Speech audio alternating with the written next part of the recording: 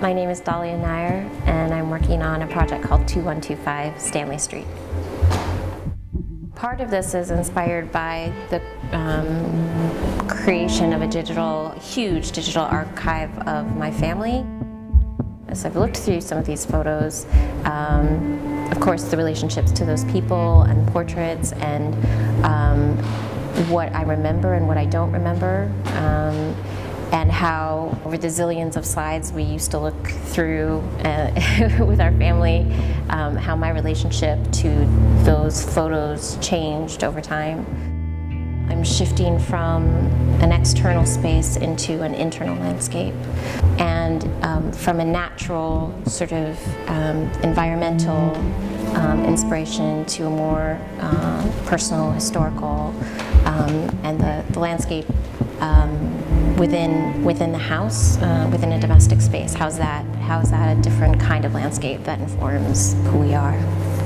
You know, I have two brothers, and I remember them leaving their socks everywhere, and that my mom would, you know, enter a room and just blaze through and pick them up with her toes.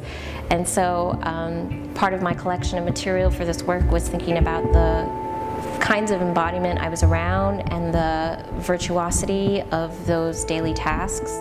I think about, you know, the place I really belong are those moments where there's just an extreme sense of comfort. And so then I think about my mom talking on the phone in the background, and I think about the way my grandfather used to putter around in the background, and then the next thing you knew, he made this like incredible matrix of clotheslines. I've been doing what I consider portraits, extreme close-ups of the feet and hands of people who I feel inform this piece.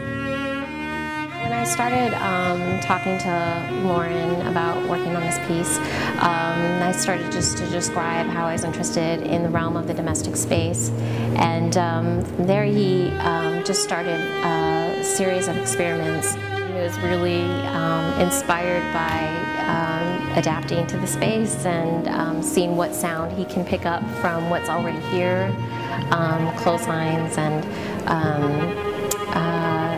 using pickup mics to pick up sound from many sources.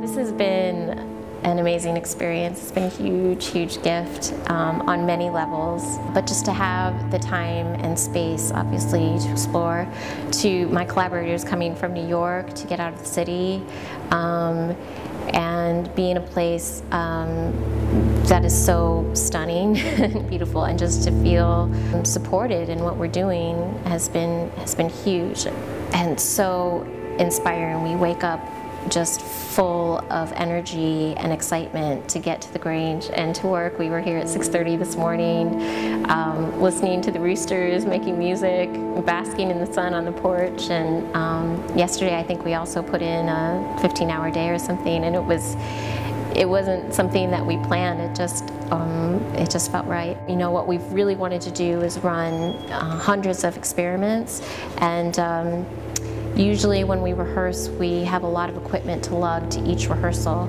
So to be here and really set up shop and not have to lug back and forth every day allows the piece to just emerge in a totally different way.